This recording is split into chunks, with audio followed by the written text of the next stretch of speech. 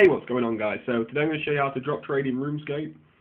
So first of all, withdraw the money you have in your pouch and pull it into your inventory. So I'm going to do that now. So then you want to click use coins and then click the table. It should put the money on the table. Then you want to log out, exit to log in, not lobby. Then I'm going to log in with my other account, T-Chops. So then we need to make sure that we're in the same world as what we just dropped the money in on this account. So yeah, world 41, that's the same world. So that's logged in now.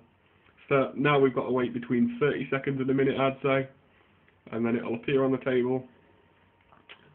So I'm a new YouTuber. If this video has helped you in any way, like, comment and subscribe please, because it would mean a lot to me, because I really want to get the ball rolling with all these videos. So yeah, we just got to wait a minute. You can do this with as much money as you want.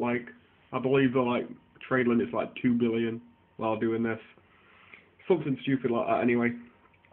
But also you have to be in a general store when you do this. I'm using the one in Lumbridge. But Lumbridge and Edgeville for free-to-play members are probably the best ones to use.